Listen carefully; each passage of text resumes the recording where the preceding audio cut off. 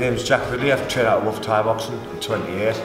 I've been doing Thai boxing for 13 years, I think, on and off.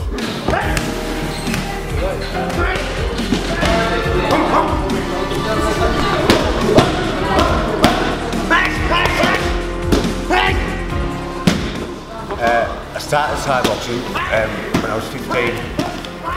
My mate used to take us to Dave Tootle, and like even when I didn't want to go, he used to make us go. And he died in a car accident, so I always like vouch to keep fighting.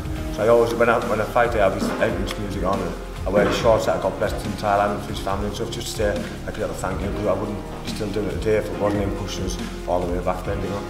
So that's why I keep fighting for.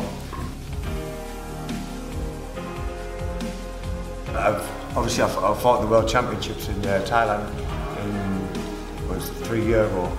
And I won a bronze medal, and I've got to fight in the Lumpini Stadium, you know, which that was like a dream for me, you know, like a lad from Keller doing absolutely nothing, and then coming to do that and end up being England team captain as well, with the UK team captain, with Gordon Eslick, Rowan Morrison, who was fighting on the show.